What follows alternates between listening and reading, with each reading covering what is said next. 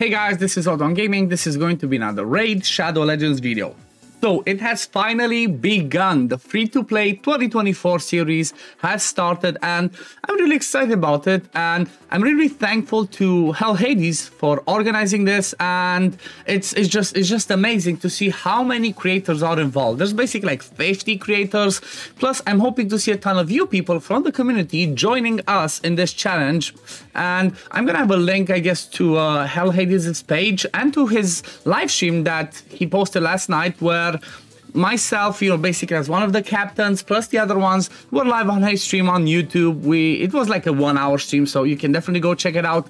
We basically drafted our people, as in we spun the we spun the wheel and see what we could get. But yeah, it was definitely really fun. Make sure you go check it out. And if you want to go and check it out and you don't want me to spoil it, then I guess pause and go past this one. But spoiler alert, my team is of Kreutz. I think I might be butchering the name, but his name is Kreutz, Kreutz. Then I'm Roadblock, Ski Asterix, Red Blade, and drumroll please, Mad Capper. Yep, that's Team Odd One. We still need to have a, we still need to find a name for our team and whatnot. We're gonna discuss that in my Discord. Still need to, if anybody knows Kreutz, like I say, Kreutz, please try to reach out to him and tell him to DM me on Discord. I'm trying to grab him so we can have the full team ready and continue discussing that. But yeah, it's going to be a fun challenge. It's going to be pretty interesting. And I'm definitely looking forward to this and seeing how much I can grind this season.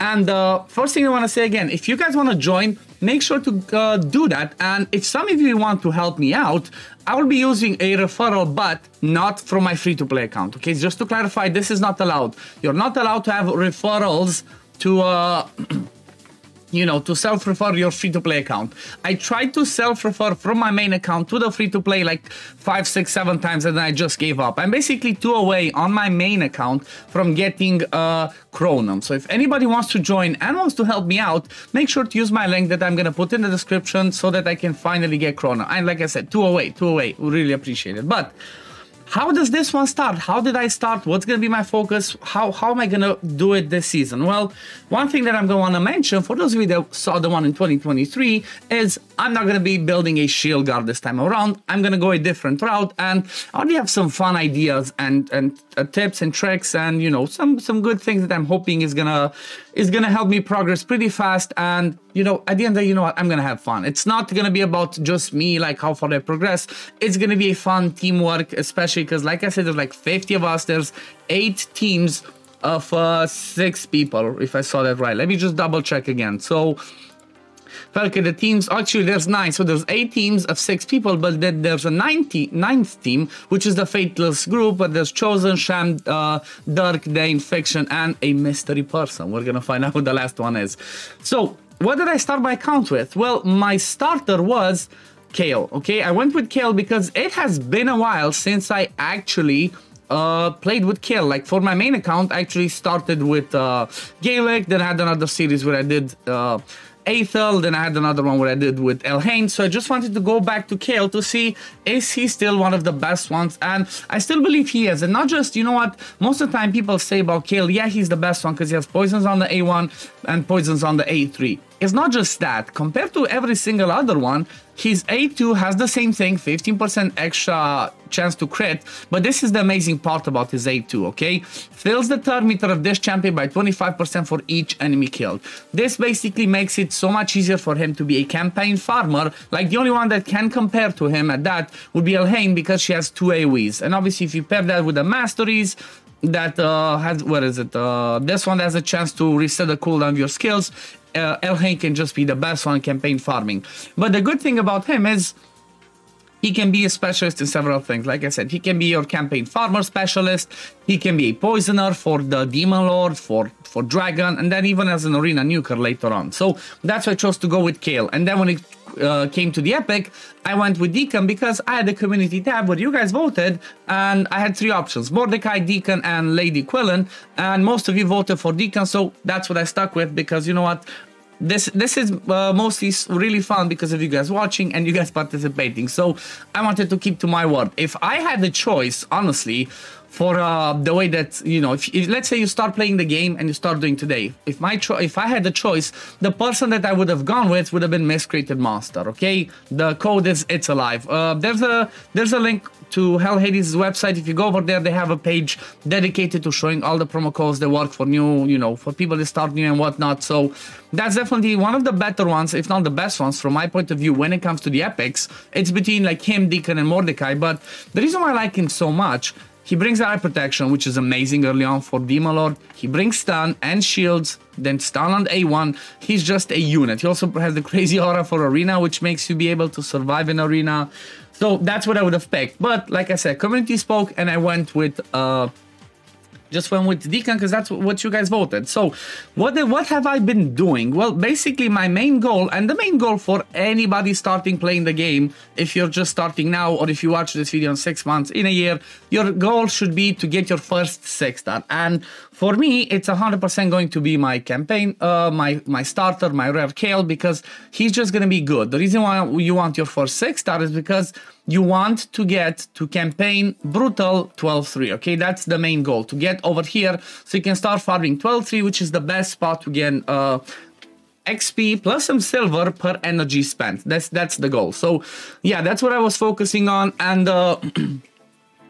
I guess I'm just gonna let a little cut through now, because I did record something just before I started doing this whole recording. So I actually did end up pulling a void shot. So for those of you that were not paying attention, you're gonna see it now. Okay, so this is something weird that I'm actually recording before the whole intro that I've done, and it should be somewhere in the middle of this video, but I got to a point where I'm a little bit stuck and I don't know exactly how to proceed properly, and it has me having to pull a shot. What I'm talking about is, behind me over here we have the missions. This is what I usually do. I think I've already mentioned this in the video. Missions and challenges, I always try to follow these along, push as far as I can and whatnot. And right now I'm stuck at this. Upgrade 4 champions to level 40. And, well, I only have 2. I have 3 more that I can level up. I have 3 more champions at 4 stars. So this might take me a while, and I cannot farm consistently normal stage 3. So I'm still don't want to farm this one, because it just does not make sense. It's not efficient at the end of the day. And I think that what I'm gonna have to do is just rely on the brews that I actually have. So I have a few brews, I have specifically the void one. So what I'm gonna do now is I'm just gonna pull this void shard, and whatever comes out of it, this is gonna be one of my level 40s, and then the other one is gonna have to be Death Hound, which I'm gonna be using for the clan boss for a little bit, because he has a poison on the A2 guaranteed. I mean, not guaranteed, you need accuracy, but he can go down to 2 turns cooldown. So he's gonna be my third 4-star. The reason why I'm doing this and not 5-starring and ignoring the missions is because the next thing, if I remember correctly, on the second page, on the part 2 of the Arbiter missions, is gonna be take a champion to 5-star, and that's where my kill is gonna come in. So you know what?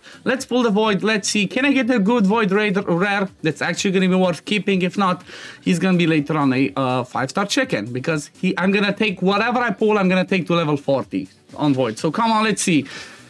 Can I start with some luck? There's a 15 times. I don't really care about these two, honestly. I'd prefer a good rare, like a Bellower, Cold Heart would be nice. Obviously, some of those ones. So let's see. What's it gonna be? What is it going to be?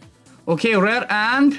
okay, it's gonna be a 5-star chicken. Marquise, pretty useless. Decrease speed on the A1, not too good. Counterattack, and continuous heal on himself. AoE attack with sleep. I might actually use him for faction wars, but yeah. I guess that was my first void shard. Not the best, but it is what it is. I guess I'm just gonna be back once with the whole video. So, see you in a bit. Okay, so yeah, the void that actually pulled was Marquise. Like, I don't see, honestly, a reason to keeping him. He doesn't bring much.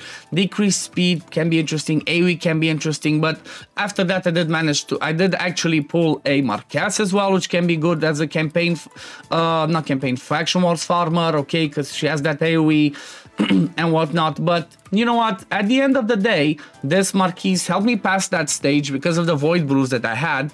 And I managed to get him to level 40, plus the other ones. You can see that's my full team of 40s, so I could pass that mission. I have no more brews left. Like, that's it. I used everything just so I can do that. And now, guess what happened? Okay, I was saying about it. Let's go back to the missions. What did I say? The second quest, or like the second mission on this progress mission on part 2, is upgrade a champion to rank 5. So that's why I did not want to rank my Kale, because unfortunately, unless they changed it, this one's not retroactive. Like, I'm curious to see if Hell Hades, because I know he already has the 5-star, I'm not sure if he got here, but I'm curious if this is retroactive for him or not. So basically, what I'm gonna do right now is War Priest is gonna have to be fed, because I don't think I'm gonna use her. Like, I'd rather use somebody like a Rocktooth because he has a heal reduction that can help me with the Spirit Keep, whereas War Priest is just not good enough. So let's see, my first 4-star. Oh yeah, I'm gonna show you where I got this 4-star chicken from. So let's go, boom, boom, remove and sacrifice. The good thing is we're lucky that this weekend we have a free gear removal going on right now, so that's pretty awesome. And by having that, it means we can just keep swapping and removing gear left and right. So for example, I don't know what gear I have on my people, but I just want to save it because there might be some challenges and progress missions that require you to do it. So let's see. Okay, let's go. I hope I'm not feeding somebody that I need. Nope, there we go. And boom, there we go. Kale is my 5-star. I passed this point, and now I'm just gonna keep carrying on. And basically the main goal, from my point of view, if you're starting the game, is follow the progress missions. 99% of the time, they give you a pretty clear idea of what you should focus on in order to progress your account. So progress missions are really important, but at the same time, do not ignore the challenges. I repeat, do not ignore these, because some of these are pretty annoying, pretty hard. They require some pretty specific and stupid things to do, where you have to do it on specific things. You can see I'm already part 7 of 10 because I did the previous ones. They required me to farm a specific piece of gear that had a specific main stat on normal stage specifically. I wish Raid changed this and adapted it to 2024, where it should be like stage normal or higher, but it's not. So make sure you do that. And sometimes these are gonna just match up with what you're actually doing in the progress missions. I pushed a little bit with champions. I did a little bit with dungeons. This one might actually be tough, but I'm gonna try to get, you know, some summons. I'm gonna try and get some stuff, and possibly I'm gonna do another video tomorrow on the free-to-play on this one, and I think I'm gonna feature if I'm gonna be pulling any ancients in that one. So yeah, I guess I'm gonna leave it at this, and just I'm gonna try and keep them not to be extremely long, maybe somewhere between 10 and 20 minutes. I'm also gonna try and see what I can do to do a collab with the whole team, or if not, at least with you know, with them one by one, just to try and have a chat, see how it is, see what plans people have, what strategies we have and whatnot. And yeah, it's gonna be a fun journey. Hope you guys are gonna follow along. Hope you're gonna enjoy it. There's tons of us doing this, and it's definitely going to be a blast. But anyway, thank you all for watching. As always, if you do enjoy my content, don't forget to like this video, subscribe to the channel to see when I upload next, and I'm gonna see you on the next one. Peace, love, take care, everyone. Bye, guys.